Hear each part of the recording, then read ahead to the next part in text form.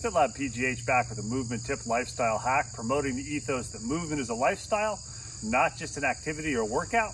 It's a gorgeous fall day, so it would be really easy to head to the comfort zone, the rails to trails, or go along on some fat bike riding. Instead, we're taking our gravel bike pluses, or essentially drop bar mountain bikes, and exploring some of the areas that we've been riding all summer long on our fat bikes. So don't be afraid to step a little bit outside of your comfort zone. Lisa's way outside her comfort zone, riding smaller tires on terrain that she rode on big 5-inch tires, but she's having fun, and above all, she's exploring different ways to move. So move more, don't be afraid to move in different ways or different places, and make movement a lifestyle, not just an activity.